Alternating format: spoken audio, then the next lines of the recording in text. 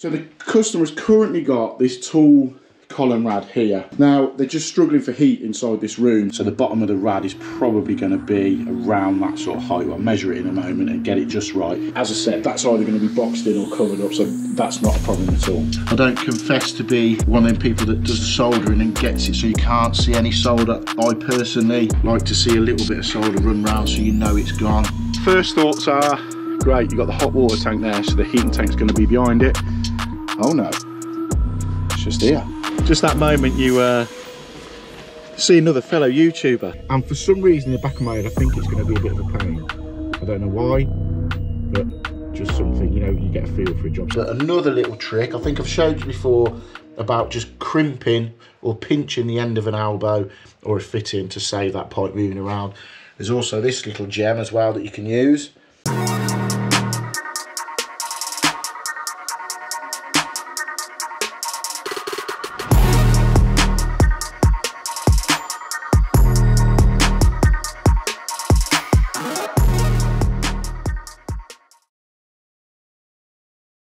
Welcome back to the channel. I hope you're all doing well. It is currently Thursday morning for me and it looks like it's going to snow.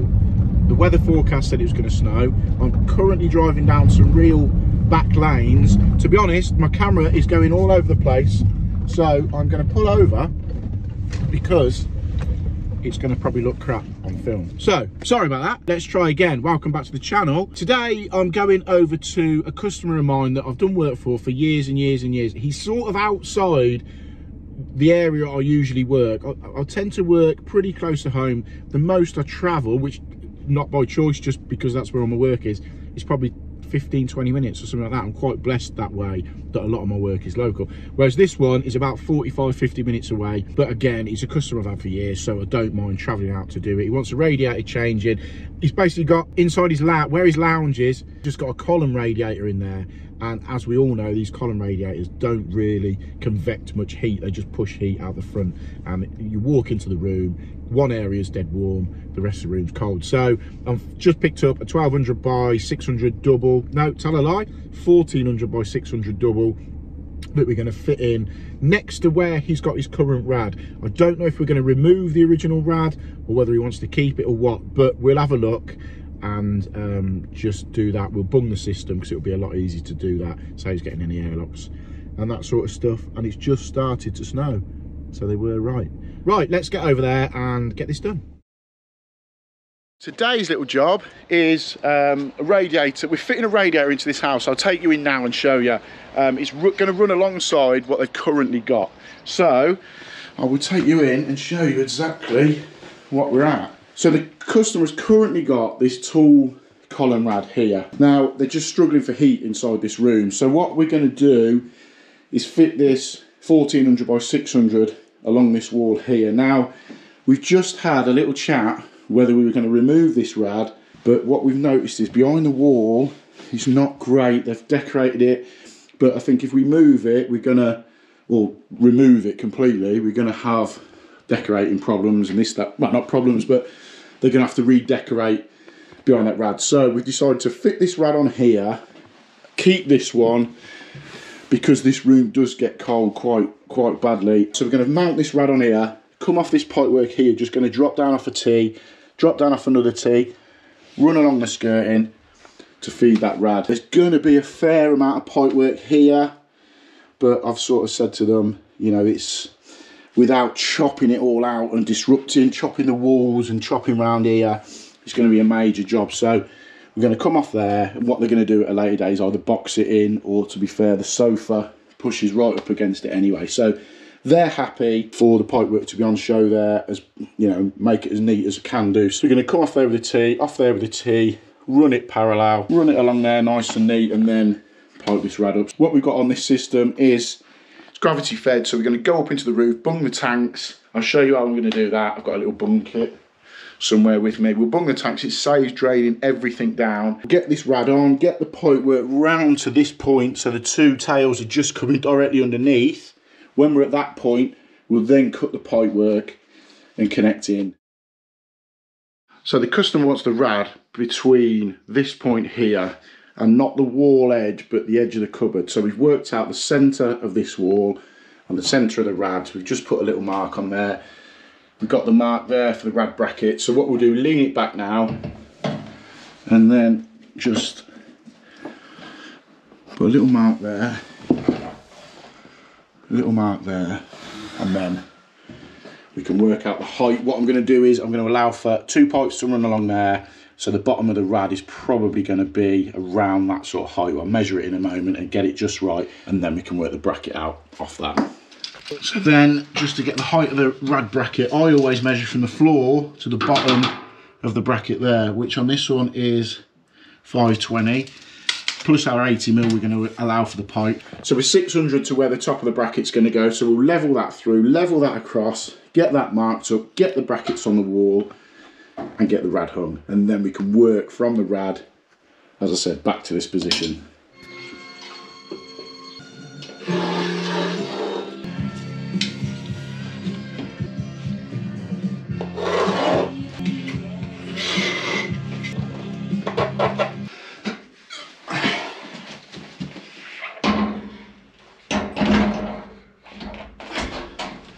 That's the rad hung on the wall now. What I'll do now is take the plugs out, get the vents in, get the thermostatic valve put on, get the lock shield put on, then start running some pipe work. Obviously just a single pipe from that side, and then when we come to here, 2 copper pipes. Hopefully, I think we're going to just miss that one. If need be, I'm going to kick them down just to clear that little elbow and fit in there. But as I said, that's either going to be boxed in or covered up, so that's not a problem at all. So what I'm going to do is put the lock shield valve this side, because I don't want the thermostatic valve being interfered with the heat from this rad and vice versa. So what I may do is get them to leave this fully open, so this rad can cut in and out, because it's mainly this one they want for the heat. So we'll put the thermostatic valve down there, because this was more of a case of leaving it in due to the decorating that would need doing behind. So we've got the clips now underneath the rad over to this one, and we're going to put a T on, little drain off on, elbow straight into that thermostatic valve, and then this side we're going to come off, clip there. And I think what I'm going to do is take this one across, cut the section out here, put a T in there onto that, and then I think what we're going to do here is come along and see if I can sweat this off the edge of here, put a T in straight into this valve, and then in to pick up this bit of pipe work here. But we'll get this made up, get this soldered up, and then we can work predominantly in this area, get the pipe work ready, and as I said, then get it drained down. So a lot of people have picked up that when I do making end feed fittings up, I put the solder into the flux and then just rub it into the fitting. I don't think I've ever used a flux brush.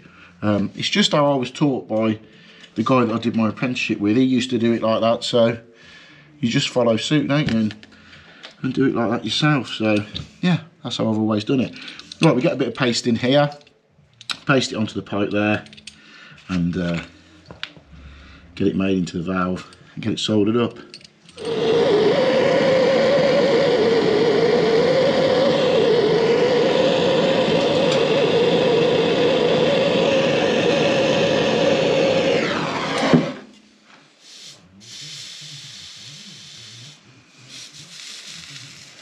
So I'm sure some people will comment that I've not used a burn mat on that. If you know how heat displacement works through copper pipes, you'll know that you can just basically heat this area up here, and the heat will also go into the other fittings. And the capillary action of the solder will pull itself into the joints. And I don't confess to be a one of them people that does the soldering and gets it so you can't see any solder. I personally like to see a little bit of solder run round so you know it's gone. You know, it's not for everyone, but that's how I like to do it. And what we'll do afterwards, we'll wipe this down, big wipes on that, we'll clean that up, and it'll look like new again.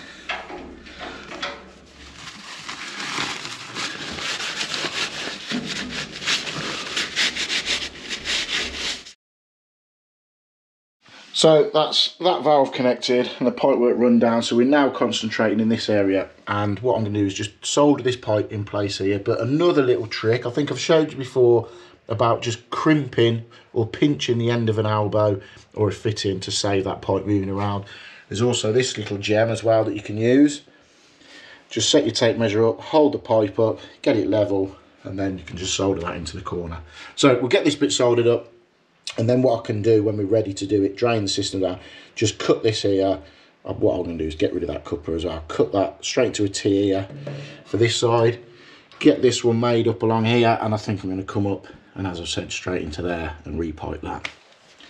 That's the pipe working now. The bottom one round, we're going to, as I say, we're going to come off there and into there, and then the top one, we're going to do that. But what I'm going to do now is take the tank bungs, because this is a gravity fed system. I'm going to take these 2 tank bungs. You can get these from Screwfix if you just put in, I'm not sure what it's called, system drain down kit, I think they're known as.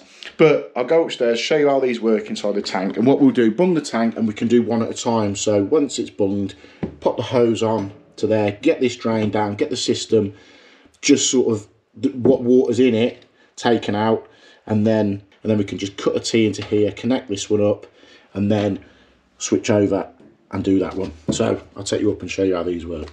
It's always nice when a customer has a proper set of loft ladders in and a nice light up in the roof, so you know that you're safe up here. Look, it's all carpeted as well. Best wipe my feet before I come up here. First thoughts are, great, you've got the hot water tank there, so the heating tank's going to be behind it. Oh no, it's just here. So we'll just move the lid if I can, and it's not the nicest of jobs. I'm trying to see where the feed is. Get it over here. Yeah, there it is. So the first bung will go into the vent. To be fair, this is just a 15mm vent, so what I'm going to use is just a push fit cap, which will save.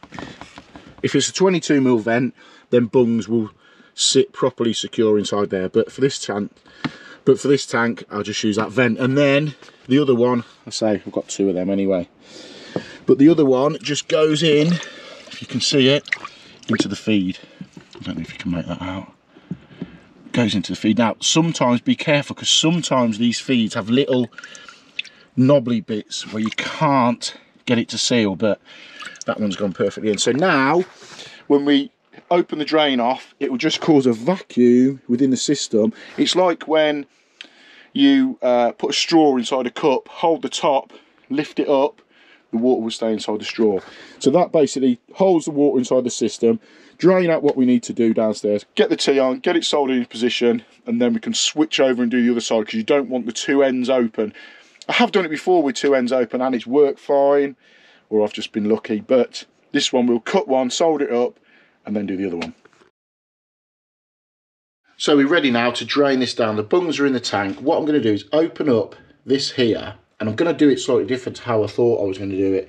I am just going to come along and connect into there. So in theory, what I should have done is put a longer bit of pipe in here. So what I might do is sweat that out, put a longer bit of pipe into here, and then just come straight off there, straight into an elbow. We can do away with this drain off because we've got a drain off down that end. So I think that's what I'm going to do. Sweat that out, replace that pipe, and then just come straight into it like that. So there we go. I've just sweated that out. To be fair, I should have shown you how I did that, but I can show you on this drain off how to do it. So I just sweated that out, put a longer bit in, and now when we sweat this drain off out, we can just put an elbow in and then straight into this T here.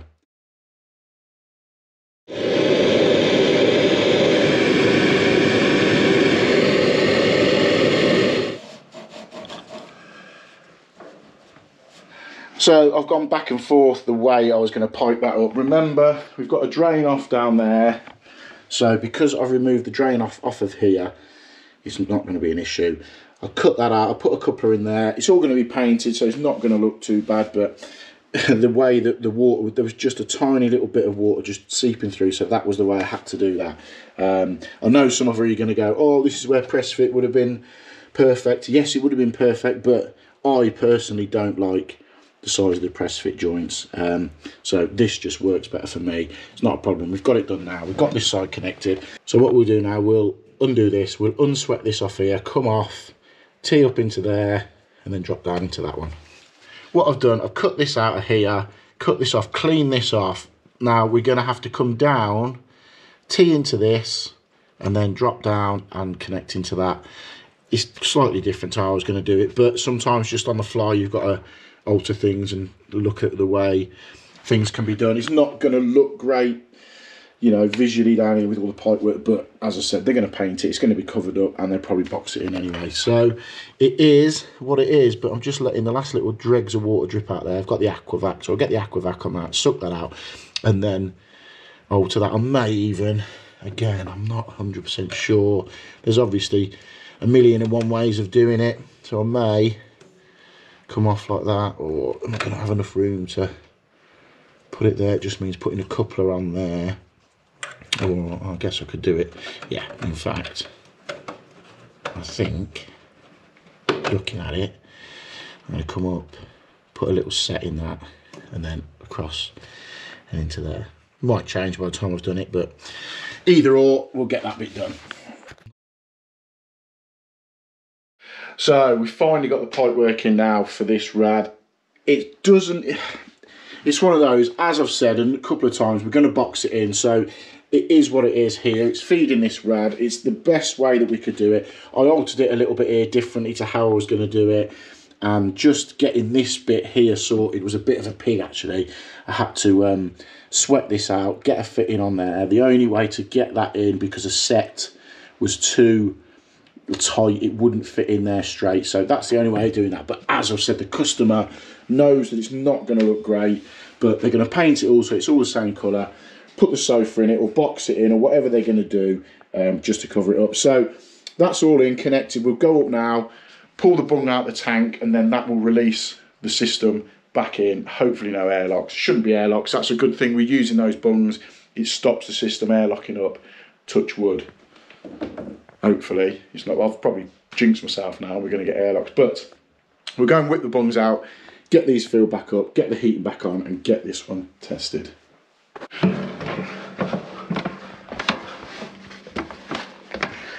So hopefully the tank should still be full of water. Yeah, it is. So what this is going to do then is stop the tank dragging any air in, because usually when you drain the system down completely, it sucks all the water out the header tank and can pull air in. So doing it this way will stop any airlocks occurring. So pop that one off, pop the bung out. It will pull a little bit in, but always check that the ball valves are working and shutting off. I'll just get the air out of here now. Valves open, TRV's open, this one's full. So we just pull the rest of the air out of the system here and then flick it on and get some heat into this. There we have it. Rad's all in, piped up, getting nice and hot now. You can literally feel the heat convecting out the top of there. Now the initial reason for this rad going in, the customer found that this room was pretty cold because they only had obviously this panel rad, and we all know these panel rads just, or column rads, they just push heat out the front. They look nice, but they're not great if you want to heat a room up. Whereas now, with that double panel convector rad, we know the heat is just going to convect all the way around the room. You can feel it, literally here, you can feel the heat from that already. So, customer is going to be chuffed to bits with that. But, as I said, all along, with this pipe work down here, it's not my finest hour, but it's how it had to be. The customer's aware of it. I told them before even doing it, this is how it would have to be done, and they were happy enough with it. As I said, from the off, they're going to box it in, or at least the sofa. I mean, the sofa comes to sort of here anyway, so that's not a problem. But yeah, customer's happy, room's getting hot, and that's all that matters. So that's that little job done. Trev is chuffed to bits now. That room, he's basically got 2 lounges in his house. His missus sits in one room, and when he wants to watch the football and whatnot, he sits in that room where we've just put that rad in. And he just said sometimes when he's in there it's just too cold. He walked into the room and said straight away it's just so much warmer because the heat is being convected round. Right, as I said at the start of this video, I'm about 45-50 minutes away from where I live and where I usually work, which has took me into the area of on the cusp of Daventry, Northampton, which is where Luke Clayton of Clayton Plumbing and Heating, if you don't follow Luke's channel, I will bang a link below, get onto Luke's channel. It's the same sort of thing, real world plumbing, just showing his days doing what he does, and you know, in his local area, bathrooms, etc, etc. Very similar to mine. But yeah, we'll go over, catch up with Luke, have a little chat with him, and as I said, I'll put Luke's details to his channel. Go and give him a follow. Again, another great plumbing channel. There's plenty out there, so you got your pick of your bunch really. But yeah, get onto Luke's channel. We'll go over now. I'll introduce you to him if you don't know him. If you do, great, you know what he's all about. If not, I'll go and show you. Here he is, look, looking busy. Yeah. Just that moment you see another fellow YouTuber. How's things? Yeah, good. Good, man.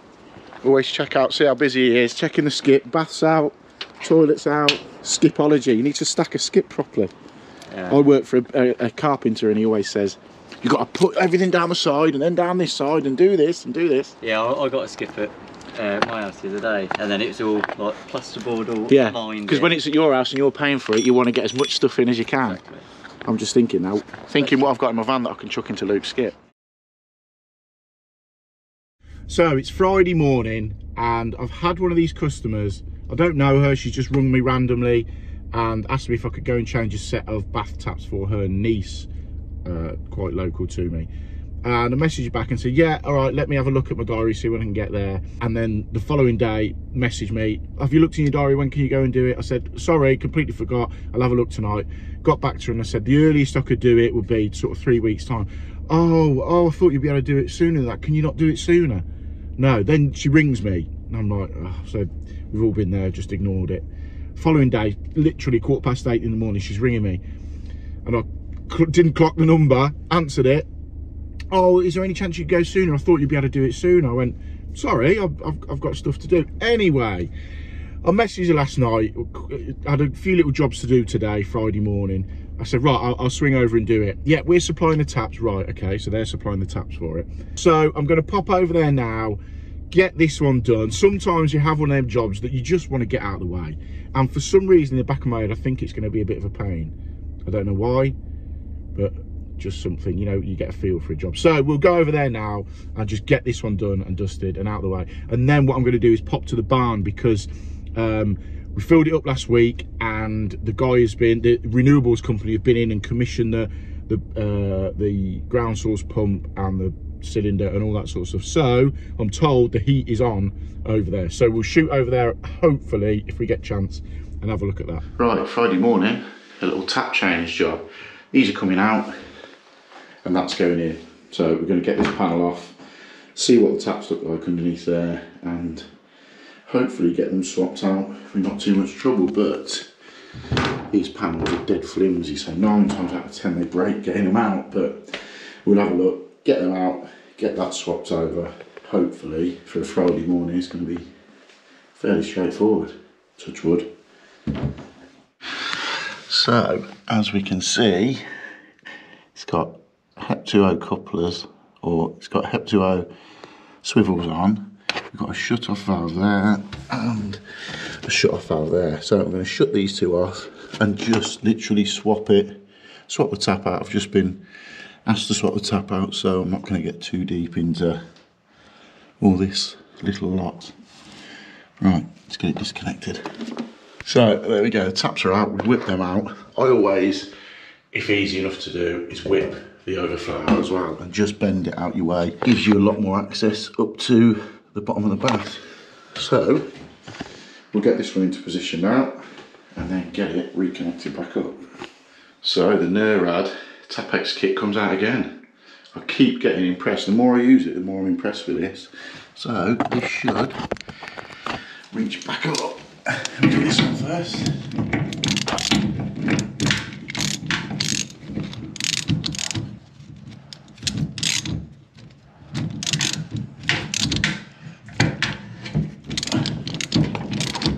Yeah, how easy is that?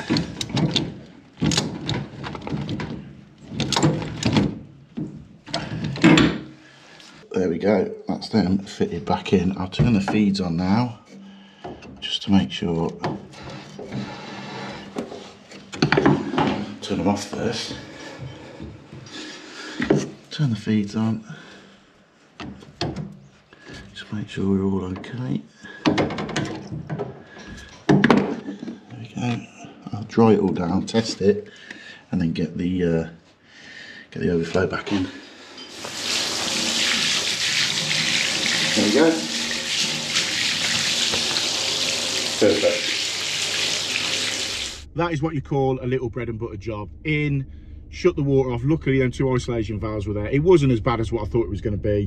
Whip it out, whip the new one in, get it tested, get the panel back on. Luckily that panel didn't fall apart. I thought it was going to. Get that back on and done. So what we'll do now is I'm going to shoot over the barn and just swing in, make sure everything's all right heat wise. It'd be nice to feel a little bit of heat. It's been on 2 days I think, and what they usually say is for every 20 mil of screed it takes a day for the heat to come through. So it'd be interesting to see if we've got heat downstairs.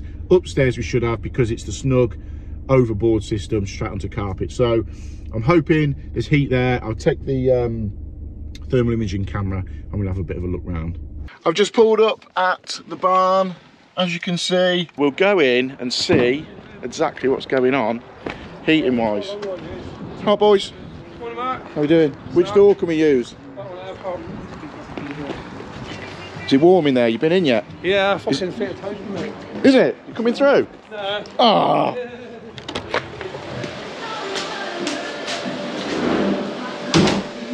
Right, here we go. Let's have a look and see what's occurring.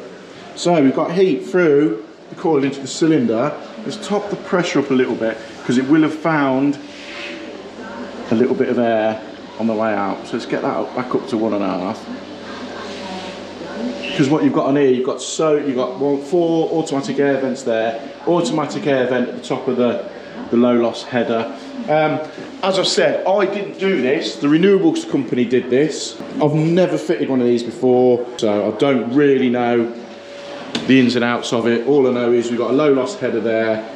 This is the ground source heat pump, works round and then it comes off in here from the feeds that go out into this field, back there into the low loss header. Then you got obviously all your flows come out the top of the low loss header. From what I know, I've never fitted one, but from what I know is that's your flow going in, that's your return coming out, and it just sits, the whole system just sits in there. So the top is obviously red hot, that takes the flow away round to your heating manifolds, and then it comes back in your return cooler there and out there. It's something to do with differentials on it. I'm not 100% sure. I missed the guy coming to commission it. I wanted to sort of go through it with him and find out what's what, but we'll go around now and just see what's been going on. I think, yeah, the stairs are in. How cool do they look? It's a smart bit of kit, isn't it? The stairs are in. Are they all in? Done now? It's got the spindles to go on. So how cool does that look? I remember when we first brought you in here, all that was just completely vaulted, but no, they look cool. So they're going to have spindles around the side, and I think he's having glass along there. I'm not 100% sure, but spindles are. We've just been told reliably informed there's spindles going along there as well. So that's going to look mega when it's done. Right, let's go check these manifolds then. We should. Yeah, there's a little bit of heat, very, very low heat temperature through it. Don't think we're going to have heat into the floors yet. We'll have a look. I will get my thermal imaging camera and we'll have a look, but I assume the top floor will have, or if there's any heat through it, we'll be able to see that a lot more coming through. Let's go up and just see if we can feel it at all. What I do know is we have got hot water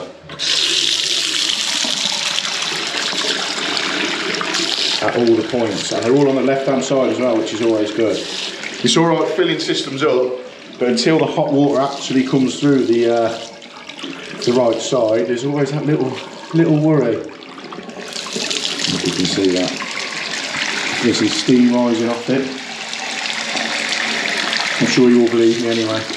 But we've got hot water there, so that's beginning to come together. So this bathroom is near enough done now. We are 99% done. I've got 2 little things to do. The utility downstairs, we'll have a unit in and a basin in, and that's basically it. So I don't really want to show you too much until everything is done, and then I will be bringing you back for a good look round. Everyone said it's not going to allow you to film the whole barn when it's completely done. We've got underfloor heating up here. I don't think it's coming through yet. And then let's have a quick look. Yeah, we've got manifold here. I think it'll take a while to come through. I don't think the heat, it does take a good few days for it to come through, to be fair, because you've got to get, I think it's 1 kilometre of ground source pipe work that is right out inside them fields. So as I say, the ground source goes out there, as you can see, all through that field at the top there is all the pipe work, and then obviously it comes back into the building to feed the plant room in there and the manifolds in there. But you can feel a little bit of warmth coming into the building, to be fair. So I have got all the screens on. I don't know if I showed you these. I don't think I did. I think I did the how-to video on the screens and then carried on fitting the other 2 screens. So we've got that screen there, perfect to just walk in. That looks nice. Really nice bathroom. This is bathroom, cloakroom, and it's got elm. This is real texture. I don't think you can see it. This is real nice textured bit of wood to go on there. So that's that. I'll show you these snug stats, because these snug stats also tell you humidity, I think. So the floor's set for 24 degrees. It's not going to hit that because the boiler's slowly coming up. But yeah, temperature, humidity in the room, and with these snug stats you can go through everything. They're really easy to work. So after a good look round, it would seem that the heat hasn't got into the building yet. It went on, Scott told me what day we're on to Friday, it went on late Wednesday. So I think by the time we get over this weekend, it's on constantly, 24 hours a day, 7 days a week. Don't forget we've got huge amounts of screed under here, and as I said, all the pipe work for the ground source is right down in them fields. So I don't really know how it works, but all I know is the heat hasn't got into the building yet, but it is doing its thing because the heat is in the hot water. We'll maybe swing back next week, middle of next week, and I'll let you know how it's going then. Right, before I shoot off, I'll just let you know I'm looking at possibly getting another van or another, maybe a company car for the business, but as you all know, it's got to be orange and black. They're my colours, so I'm not sure. I've got the van parked up here. I'm not sure whether to go for this orange and black, or this orange and black, or maybe that orange and black over there, or maybe this one over here, or maybe this one here. But no, this was an opportunity too good to miss.